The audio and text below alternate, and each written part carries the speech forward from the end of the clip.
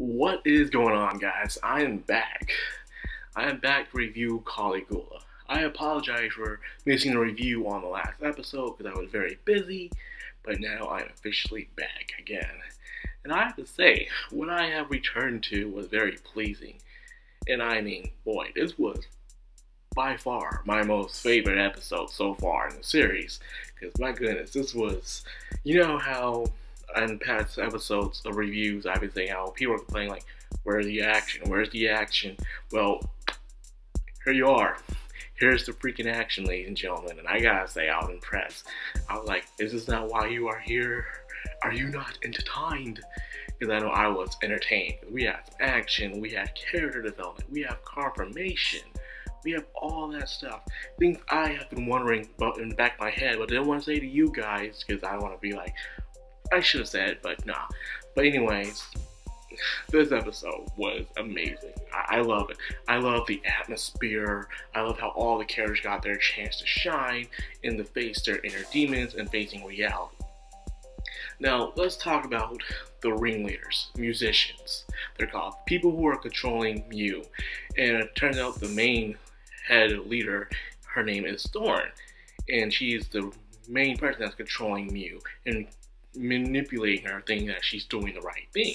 Because within inside Mew's consciousness, she believes that she's doing the right thing. She believes she's spreading happiness and joy.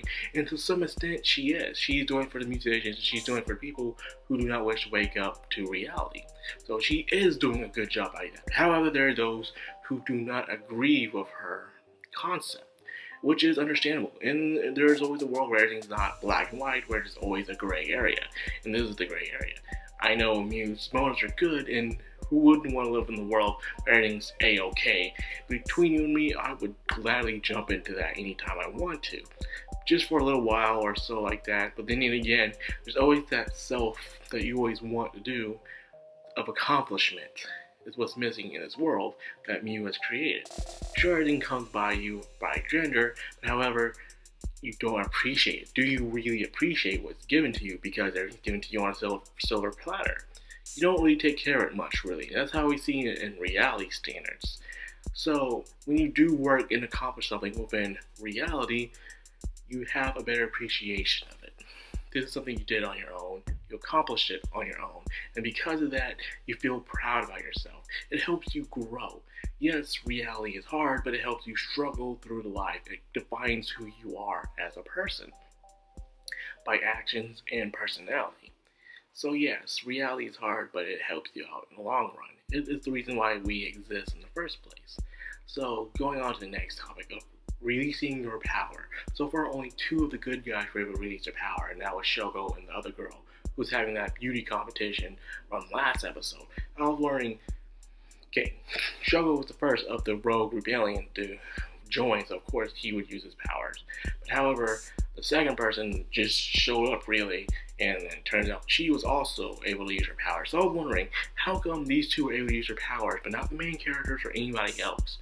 What did it take for them to use their powers? And this episode gladly gave us that on feedback. And that is, turns out, is what I've been talking about the whole entire time. And is facing reality, facing your inner demons. Everybody who wishes to wake up has a reason why they were there in the first place. They were running away from something that traumatized them, or something they didn't like about themselves, or something that happened within the past, or probably something they don't want to face in the future. I know even the musicians themselves have their reasons of being there too when it comes to their looks, their personality, or their wishes. When it comes to also the Rogue Rebellion, they also have their reasons of being there. But now they want to wake up. They realize that this isn't right. You can't run away from your problems. Because no matter how happy you are, somewhere deep inside your self-conscious, you will always remember that thing that is being haunting you. Or else you won't be there in the first place. You know? The reason why they're in this beautiful utopia is because everyone has a reason to run away from something they do not wish to face. So because of this utopia was created. Now it's time to wake up from the dream and to face reality. And because of that, all our main characters were able to summon their powers and fight against the musicians. And I have to say, they were doing all the fights, the music was going on, it was really good. I was enjoying it too. The animation wasn't so shabby after all. It was pretty good. So far, I know there's some parts, even Ginga was talking about the animation in his review, on his impression of it, which was kind of sad, how he really underappreciated the show compared to what Mother's Basement did, where Mother's Basement saying the show was too good for its own right, because it's based off a game adaptation, but I say, why not? Ginga, however, just only talked about one thing, was that one bad time of animation when Ritsu and his friends were walking, and the animation was bad then, but come on, people. You can't judge a whole entire series based on one bad animation. But get off of that anyways. Back onto the show. Mew finally hit her breaking point. Mew turned into like a dark form of herself. It was very interesting to see that. She was holding all the negative emotions carried by everyone within that world. And because of that, it was starting to consume her. So she transformed into this, like, you know, this beautiful, nice black suit. I don't know why, but when characters turn into bad guys, they always look so cool. So I guess when you see the character as a bad guy and become a good guy, you kind of wish, like, why can't you stay a bad guy? Because you look so cool in a nice outfit, or your powers change and stuff like that. I don't know why. The writers and come from anime, video games, anything. When a good guy turns bad, they always look so cool. I don't know why. I guess it makes people give them the justify their excuse of being bad. Like, why did she turn bad? Well, you can see her in this badass outfit. Like, I'm intrigued. I was intrigued indeed. So we also got to hear a new kind of song, and I like the song because it was very dark and moody. And not only the song itself was dark and moody, but so did the atmosphere of the show as well change. Things went from a rising hope of the heroes to a new dark despair from Mew's emotions that she was keeping in within herself. But because of this, triggered another emotion set for our main character, Ritsu. Now, Ritsu's been the main character since the beginning, and he's just been sitting there trying to decide what he wants to do with himself. Should he face reality, or should he go back into the dream and just be completely ignorant?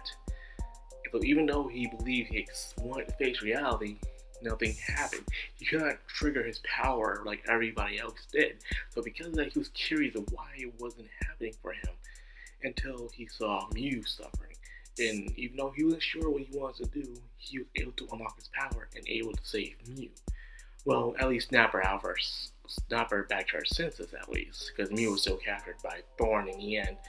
So, something that Mew said, calling Ritsu a jerk.